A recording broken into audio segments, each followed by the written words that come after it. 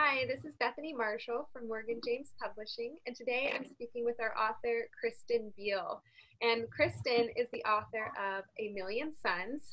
She's actually an author of multiple books with Morgan James Publishing, but her latest release is A Million Suns. So hi, Kristin. How are you today? Hi, good to talk to you. Thank you for having me.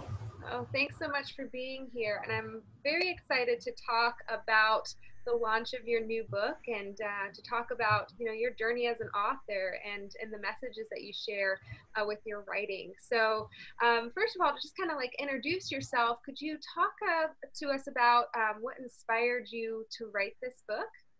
Definitely. I have loved writing, not my whole life, but I started after my jet ski accident in 2005, which is the story in Greater Things, my first book. It was a jet ski accident that killed my friend and paralyzed me. And so the story of Greater Things is the accident and those initial years after my injury and kind of adapting to my new life and the struggle, a lot of struggle. Um, so I wanted to write, so that was Greater Things. That was my first book.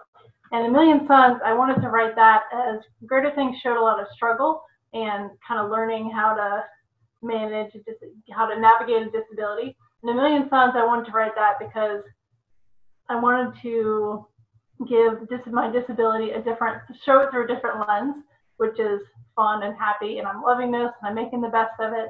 Where Greater Things is more of a struggle, I wanted to show in Million Suns. It's hard a lot of the time sometimes, but it's also so much fun because all the stuff you can do, which is in A Million Suns, and all these opportunities and all these people that I'm meeting and all the great things that are coming out of this. So A Million Suns is a lot happier. My fiance just finished reading the book and he said that was a lot happier and it's completely different, I guess, take on your story than Greater Things was.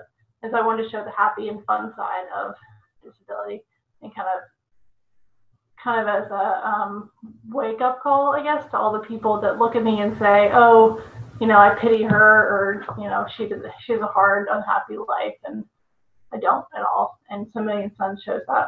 Mm, wow.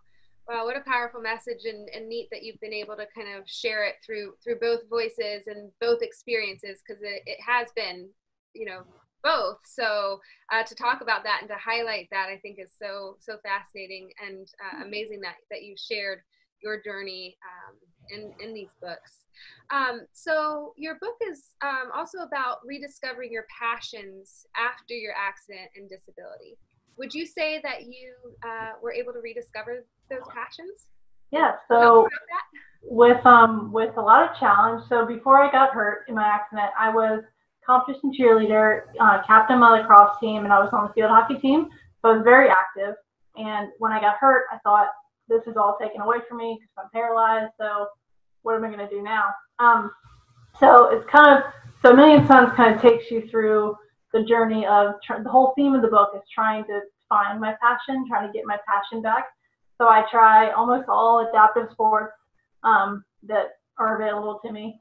And I try new experiences. I meet people. I go places. I travel. And so the result of that is a great thing because I found a passion in hand cycling, which is my first and strongest passion. I've done 9 marathons. I just finished my ninth in October before COVID, a year ago. And then I'm a nationally competing wheelchair fencer. So I found my passion in fencing. And then this is kind of a spoiler alert. And then I met my fiance. We have a story too. Met my fiance. That's my other passion, my love. So it's it takes you through, all the sports and all the things that I didn't like, and the struggle that I had because of my disability, unique struggles. And then in the end, I find things that I love and my passion that kind of continue and push me through to having such a happy and fun life.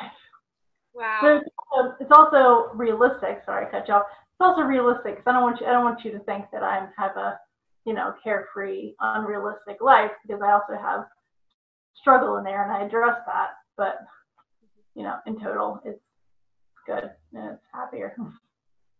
That's amazing. So, you are quite ambitious because you also had a second book in between. So you had Greater Things, and then you had another book.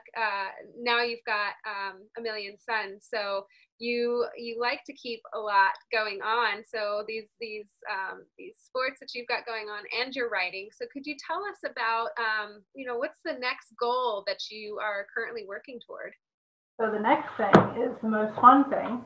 So you brought it up. Dating is my second book, and this is about dating in a wheelchair. So I go on 32 dates in 2.5 months, which is insane. And I make a comic out of all of them, and it's also things that happened in my life because of my disability, or things that people say, or etc. And I make a comic out of all of it. So I make it fun. I'm turning maybe a bad situation into a good thing. And so I went on these dates. I changed their names, and I expose these guys. And so now the next step is we're turning Date Me into a TV show. So I'm going one step further, and I'm further exposing them. So it's very fun, and Date Me is going to turn into a TV show. We have filmed the pilot episode, and we're now in editing, and that's going to be out approximately February on Amazon Prime and as many other places we can get it, but surely Amazon Prime. And it's going to be called Date Me. So look for that at about February time. So that's my one project. My other thing, I love to draw, as evidence from my comic book. I love to draw and illustrate. So I'm kind of trying to build my empire of Instagram, followers. So I have an Instagram account that I publish one comic every Tuesday to Greater Things Comics on Instagram. And it's just really fun because it's the work that I love to do. Writing and drawing are the two things that I love to do. And I get to do it for my job, which is, the happiest thing. So I'm doing my weekly Instagram comics, and I'm working on the TV show, and I have another book on my mind, my next book. So I'm a busy girl. Yes. Busy in the best way. Oh, that's so amazing. Love to hear those exciting developments, and we're so proud of you and proud of this next book, and excited for all the good to come, down the line as more people start learning about you and learning about your message and your story and your books. So thank you, Kristin, so much for spending some time with me today to talk about your new book launch. If people want to get connected with you or learn more about you or get in touch, what's the best way for them to find you online? Well, to find me online is KristinBeale.com, and then also I'm on Instagram as Kristin Beale, Facebook is Kristin Beale. You can find me all over the place. My website is good for a video, an excerpt, sign up for my comics, send me a message, anything like that. Awesome. Well, thank you so much for your time today, and congratulations.